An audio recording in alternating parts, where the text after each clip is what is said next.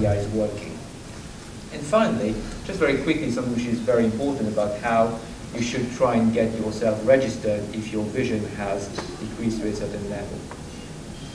So just a little bit about the eye and how the anatomy of the eye tells us about how it works properly. So essentially the most important thing when you look at the eye here is that you have the front part of the eye, and just behind the colored part of the eye you have the lens. And the reason why you have the lens is because it allows you to focus the light at the back of the eye. If you don't have the lens, you're not able to get a focused image, and that's very important. The second thing is at the back of the eye you have the retina, which is the sensitive film which allows the light to be converted into an electrical signal. And this electrical signal is then passed on to the back of the eye, these cells are called retinal ganglion cells. And the extensions of these retinal ganglion cells actually converge at the back of the eye to form the optic nerve. So you can see here how the retina covers the back of the eye here, and then these cells produce the optic nerve which transmit the information to the brain.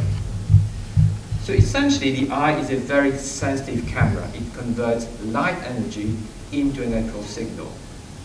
And then at the back you have the brain here, which is the supercomputer which is generating the image. And in between you have the optic nerve, which is the broadband cable, right? And what we tend to have in Wolfram syndrome, as I will discuss, is the optic nerve tends to be affected in this condition for reasons that we still don't know.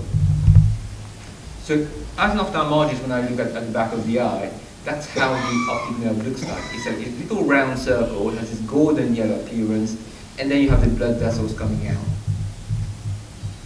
And the other thing which I want to mention about the eye itself is the retina is a very sensitive film, but at the back of the eye you have something called the macula, which is the central part of the retina. And if your macula is affected, you end up losing the central part of your vision. And that's a major problem because you think about what you do all the time, reading, watching TV, and driving, you need very good central vision. So what tends to be affected in Wolfram syndrome is your central vision, and your peripheral vision usually tends to be preserved. So this is just an overview about the eye and really what can go wrong.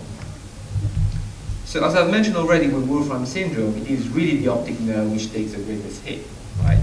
And this paper published now 20 years ago by Tim and colleagues, it was a very important paper because it really described the prevalence of this condition in this country and also the type of clinical features you get, not just the eye, but also the other endocrinological and neurological problems.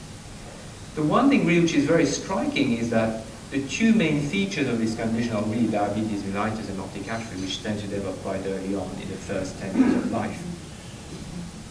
And based on all the research that has been done and also this Europe program, there are now some very good guidance out there which basically tells you about how these clinical features develop and how you can do, what you can do in terms of management. But one thing which I want to draw your attention to is if you look at the column on the left, these are the two major criteria: diabetes before the age of 16 and also optic atrophy before the age of 16. And if you look at the percentage here, it says that 80% of patients with Wolfram syndrome will develop optic atrophy, which is a very high proportion. So just to illustrate, I tend to see mostly adult patients, but I also do see children down at Moorfields, at the Richard Desmond Children's Eye Center. But just to give you a flavor of the typical referral that you can get, so this is a 40-year-old woman who was referred to me because her vision was gradually getting worse. She had a bit of hearing loss, not very severe, she did not need a hearing aid, but enough for her to struggle when she was in a very crowded environment. And the hearing loss was diagnosed at the age of 6 years old. She was referred to the neuro-ophthalmology clinic, and she had a brain scan, which was normal. And the first thing that you do when you come to an eye department is you have your vision checked, right? So this is the standard chart that you will see when you go to see your optician. It's measured at 6 meters, right? And normal vision is 6 out of 6, meaning you can read the bottom 2 lines of the chart. If you can only read the top letter on the chart, that's 660, right? So when we checked her vision, she could only make out the top letter on the chart. So her vision was 660 in both eyes. And then when we checked her field of vision, right, she could not see in the center of the vision, right? So that was the most striking thing when we checked her visual field. And again, that was a major problem I mentioned before, that you can lose your central vision and you start struggling with reading, most of the day-to-day activities that you take for granted when you have normal vision. And this is a normal optic disc, but when I look at the back of her eye, the optic disc no longer has this golden yellow appearance, it's white, right? And that's what we call optic atrophy, right? So that's a technical jargon for saying that the optic nerve has a whitish appearance because it's been damaged somewhere or the other. And what was quite interesting is her 10-year-old son also had some hearing problems, again very mild. As far as the son was concerned, his vision was normal, he was not struggling, was doing well at school. And his vision with glasses was 6/9. So not completely normal, but at 6/9, you know, he was not aware of anything. But when you look at the back of the eye, and if you can see here that the optic nerve looks normal, but there's a tiny little bit which looks a bit pale. Unfortunately, I don't have a very good point here, but if you look here, you can see how this looks a bit pale compared with the rest of the optic nerve. Right? So to me as an ophthalmologist, looking at the back of the eye with the right equipment, I knew this was not entirely normal. And this was the moment where you can see that the pallor is much more obvious. So, in summary, there was also evidence of the son having some problem with his optic nerve. And because both mum and son were affected, we thought that the most likely problem was a dominant genetic problem. And we also checked for wolframin as part of this, and it did identify a dominant WFS1 mutation. So what I want to say here is that, you know, sometimes before someone is aware of any problem in their eyes, if you look at the back of the eye, you can find evidence that the optic nerve is starting to get damaged, what we call subclinical optic atrophy, meaning that you can see the change, but you're not yet aware of the change as the person involved. So that's very important because very often by examining other family members, we can get clues about what the problem might be. So as as Karen and Tim mentioned, it's sometimes very difficult for other family members to come to clinic, but very often it helps us to make the diagnosis, and also then we can give the right advice to the other family members who might have the same problem but at an earlier stage. So although here the figure is 80%, right? My personal experience of looking at patients with confirmed mutation in this WFS1 gene is that it's probably much higher. Is that with better equipment, we can find evidence that the optic nerve is not working completely normal. It might be 90%, it might be 80%, but still it shows evidence of some dysfunction. And unfortunately, with the optic nerve problem, your vision tends to get gradually worse. There's no treatment at this point in time that we can provide, and that's the reason why Fumi and others here are working to identify new drugs that might help not only the brain, but also the eye. And also in terms of whether gene therapy, for example, might be helpful. There are certainly people in France and Montpellier who are working on this. So this is the big gap at the moment, that there's not much that we can do to stop the loss of these cells at the back of the optic nerve. So I've talked about the optic nerve. The second thing I'm going to talk is about the retina, how the retina can be affected here. And the way that the retina can become affected is because of diabetes. As I've mentioned already, diabetes is a big component of this condition. And what happens with diabetes is that when you have high blood sugar, right, this can affect the tiny vessels at the back of the eye. And the way to think about it is that the blood vessels become a bit leaky, right? And because the blood vessels become a bit leaky, three things can happen, right? Things can go out of these blood vessels. So one thing that can go out is blood. So if you look at the back of the eye here, you can see these tiny blood vessels leaking, and you can see these patches of blood there. And the second thing that can happen is you can have these cholesterol droplets that escape from the blood vessel, what we call hard exudates. And these hard exudates can also affect your vision. And the final thing that you can get is if you don't have enough blood going to the right part of the retina starts to become, starts to swell, and you get these so-called cotton wool spots, right? So all these three things, right, bleeding, hard exudates, and cotton wool spots, is because of these blood vessels either being leaky or they are not getting enough oxygen to the right place. But fortunately, this is something that we can treat, right? And the final thing that you can get is as you get leakage, you can also get a bit of fluid that escapes. So you can get a bit of water logging at the back of the eye, and this is called macular edema, right? And that can also degrade your central vision, right? So the most important thing really is prevention, right? Although we can treat these problems from from diabetes to the back of the eye, it's much better if we avoid it in the first place. And that's where the endocrinology colleagues here do all the hard work. Because we do know that the longer that you have the diabetes, the more likely you're going to develop problems in the back of the eye. And the most important thing is how well controlled your blood sugar is. Because if your blood sugar is not very well controlled, then you'll have a high risk of developing these diabetic eye diseases. And there are other risk factors if your blood pressure is high, if you have high blood cholesterol, and also if you have a problem with your kidneys, right? If you're able to manage all of these correctly, and as an ophthalmologist I rely on the physicians and also the endocrinologists, then a lot of patients these days don't get severe problems with diabetes at the back of the eye because the diabetes is well controlled.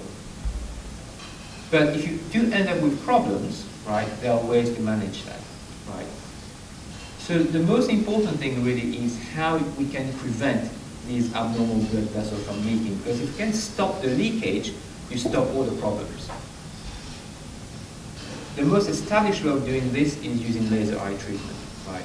And it's pretty straightforward. You basically sit in one of the little slit lamps here, and then by using a special lens, the ophthalmologist is able to focus the laser at the back of the eye. And the laser actually stops the leakage from these blood vessels, right?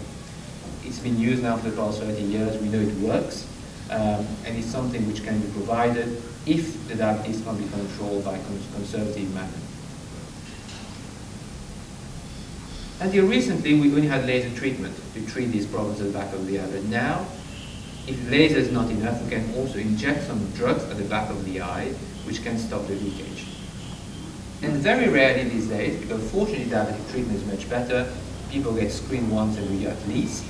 But if the eye has been severely damaged from the diabetes, there's scarring there, you can also have surgery, and the vitreoretinal surgeons can do a pretty good job these days. And the reason why this is important is because although we can't treat the optic atrophy, right, we can certainly prevent the complication from the diabetic eye disease. So it is important to prevent the eye from getting more damage when we can stop it in the first place. So the final thing which I'm going to mention about the eye itself is how the lens also can be affected in this condition. So about it's not a major problem, but probably about 1% of patients who have these mutations WFS1 will develop significant cataracts. Right? All of us will get cataracts if we grow old enough for that. And if you look at the lens here, you start off with a very clear crystal lens when you're born. But as you grow older, the lens becomes a bit thicker and it becomes more yellow, right? And that's the reason why gradually your vision gets a bit worse once you're past the age of 60, for example. And when the lens becomes too thick and too yellow, your vision becomes blurred, right? So this is the difference between cataracts and an optic nerve problem. With an optic nerve problem, you lose your central vision. Whereas with a cataract, everything just gets gradually more blurred, right? And the reason why it becomes blurred is the cataract actually allows the light to be spread all over. So the light can't be focused anymore, it just spreads inside the eye. And these are just two papers that were published recently showing that these mutations in the WFS1 gene can cause cataract at a young age, before the age of 20. So this is just an example of a patient I saw in clinic. And fortunately these days we can do cataract surgery. So cataract surgery is the most commonly carried out procedure in this country. There's 300,000 patients a year who get their cataracts done. It's very good, it's very safe, and we can get very good results from it. So what we do is we use a special ultrasound probe which removes the cataract, and then we put a new lens. It's a plastic lens, and it does the job extremely well. Right? So if you look at this example here, this is the cataract at the top, and then you put a new lens in, and then it brings your vision back to what it would have been without the cataract. It can't get rid of the optic atrophy, but it will certainly help improve your vision if the cataract is thick enough. So this is really how the eye can be affected. Mostly the optic nerve with optic atrophy.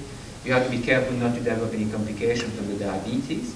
Then lastly, if you're unlucky to develop cataracts at a young age, then surgery would be indicated in that situation. So the NHS is wonderful, right? But unfortunately we're all suffering at the moment because we don't have enough resources, there are a lot of patients to be seen. The eye clinics are complete madness. And actually this is not full, this is me one day taking a picture of the eye department when we're not that busy. Nowadays, if you come to the eye department, sometimes there's no sitting places, really, isn't it? So this is the problem, right? We just need to wait and see what the government will come up with at the spending review at the end of the year. But it's a bit scary what you see read in the news, right? But that sometimes translates into what we have to face as clinicians. So if you have to wait for a long time, don't take it on the nurses, right? It's not their fault, right? It's just the way the things are at the moment, really, right? So what do we do, right? We need to check your vision, right? And it's pretty straightforward. Very often the doctor won't be checking the vision. It will either be a nurse or a technician. And if your vision is not very good, they will also try and bring you to see the opticians to check whether or not with glasses can improve your vision slightly, because any improvement is better than nothing. And then you will see the eye doctor in the clinic, and depending on what they prefer, you will either be sat on the table and we will have a look with the lens, or the doctor will put this kind of strange headlight on his head and use a lens to have a look at the back of the eye, right? You know, you spend 3 years of your training to learn how to use this piece of equipment, but it does the job very nice. You're able to look at the back of the eye very clearly and in high definition, which is very helpful. And then we will be doing other tests, right? What we want to know is, how is the structure? Is it looking normal? And is it working properly, right? In terms of the structure, what we can do is, there's a lot of equipment out there, right? You don't have to worry about this. But the point is that all these equipment are very good because it's non-invasive. No one will be sticking any sharp needles in the eye or anything of the sort, right? You just sit on the machine, and then the infrared light will just take the images within 30 seconds. And what it tells us is really what is the thickness of the optic nerve and what is the thickness of the retina, right? So it's very useful because we can use that as clinicians to check whether there's a problem. And also in terms of research, we can check things on a yearly basis, and we can document whether or not there is a progression of the damage at the back of the eye. So it's very useful. For example, if you're going to be doing any clinical trials in the future, you can use these tests as a measure of whether the drug is really working or not. And in terms of the function of the eye, obviously we need to know about vision. Sometimes we will measure color vision, and there are various things that we can use. I tend to use the Ishihara, where you basically read these number plates, right? But I must say that once the vision has dropped to a certain level, checking color vision is not that helpful, right? But it's certainly something that we will do in the neuro-ophthalmology clinic. And then what we can do also is we can check your field of vision, right? And you know, these little cute minions, right? We're quite lucky we have 2 eyes. But my question to you is, if you cover one eye, right, how much can you see from only one eye, right? So roughly speaking, right, on the horizontal plane, you can see about 150 degrees, right? On the vertical plane, it's about 120 degrees. So if you cover one eye, you actually have quite a big field of vision. But with 2 eyes, you can expand that even further, right? And the whole point of these machines, whether it's a Gorman perimetry, whether it's a Humphrey perimetry, is a way of assessing your field of vision much more accurately than the doctor checking it by fingers, right? So if the vision is not very good, the Gorman perimetry is much better. And if the vision is better, you can use a Humphrey. So I'm sure that some of you here will have had these tests done. So the reason why we do these tests is to check your field of vision and check whether or not, like this lady I showed earlier, whether there are any bits which are missing, right? So it's a very useful test, but sometimes it can take a bit longer to take. It can take 15, 20 minutes depending on how, whether or not you struggle in terms of your central vision, right? But this is very helpful to do, right? And the final thing is electrophysiology, right? And for this test, you will not be in the eye department, you will go next door to the medical physics department, right? And the reason why it's very helpful is because, as I mentioned already, you have this very simple structure. The eye has a camera, the brain has a supercomputer, and the optic nerve has a broadband cable. What you can do is you can check the speed at which the signal is moving from the eye to the back of the brain, right? And to do that, we basically have some special equipment. So we put these little stick-up electrodes on the front of the forehead. We put some electrodes at the back of the head, right? And basically by putting these electrodes, we can measure the speed at which the electrical signal goes from the optic nerve to the brain. And what we do is, You sit in front of the big plasma screen there, and then you're going to see these little patterns, either these checkerboards or these little hexagons, right? And by using these different patterns, you're able to check different parts of the eye and different parts of the brain. It is very straightforward, but it is a very helpful test. So for example, if you have a problem with the optic nerve and you have optic atrophy, right, you will find that the signal is weaker and it also takes longer to travel, right? So we don't do that for everyone, right? But sometimes if there is a bit of debate whether the optic nerve has had a problem or not, we can do visual electrophysiology. And certainly I think this is also quite helpful for the future in terms of research and also in terms of doing clinical trials. So the third part of my talk is on the certificate of visual impairment, because clinics are very busy, and I must admit that sometimes clinicians will forget about these very basic steps, really, right? But in terms of the CVI registration, there are two categories, right? You can either be registered as being sight impaired, what used to be called partially sighted, or you can be registered as being severely sight impaired, what used to be called as being blind registration. And this is basically based on your level of vision, right? So as I mentioned, if you can only make out the top letter on the chart here, that's roughly 660, right, at 6 meters. If you can't read the top letter, what will happen is it will bring you closer to the chart at 3 meters, right? And if you can read the top letter at 3 meters, this is 3 out of 60, right? If your vision is worse than 360, so if I bring you to 3 meters and you still can't make out the top letter on the chart, then you can be registered as severely sight impaired, right? If your vision is better than 360, but it's 660 or worse, then you can be registered as being sight impaired or partially sighted. Of course, there are other criteria that can make you eligible to whether you can be registered or not, but this is the main criteria. What is your current level of vision, right? And the reason why this is very important to be registered is it gives you access to social services, it gives you some benefits in terms of tax allowances, in terms of your TV license. So this is something which is very useful to have, and your low visual aid clinic liaison officer in your clinic can help you with this, right? And the other thing which is also very important is you should also have access to a low visual aid clinic, because there are certain magnifying glasses that we can provide you that can improve your reading ability, right? So as mentioned already, although we can't treat the optic atrophy, you need to make sure that you get the best out of your eye department.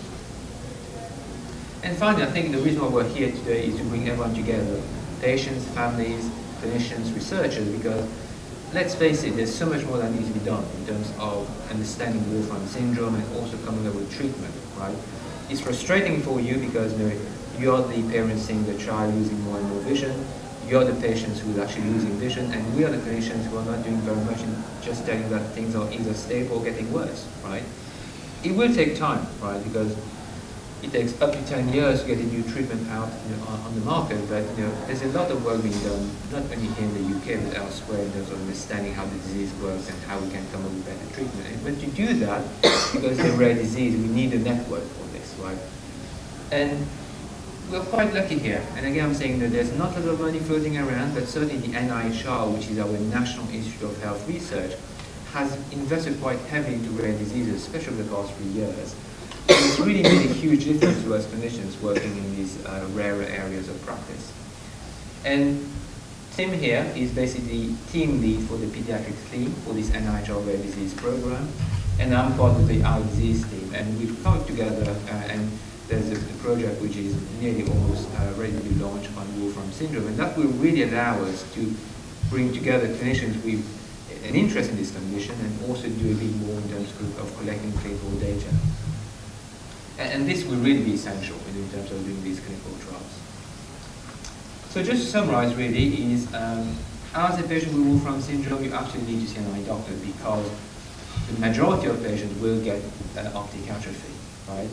You need to make sure that you control your diabetes, so partly you need to have the right lifestyle habits, but also the endocrinologist and the physician will be helping you with the right treatment. You should have your eyes checked at least once a year, right? And if you have diabetes in any case, even if you're not able to see a specialist in the eye clinic, you will be screened in your community in terms of the diabetic eye screening. But it's probably better if you see a specialist in the eye department because there are better tests that we can do to monitor the condition. And finally, if your doctor has not done that for you, you should try and ask them to register you as being either partially sighted or severely sight impaired, because it gets you onto the right track for getting access to relevant social services and help. Thank you very much.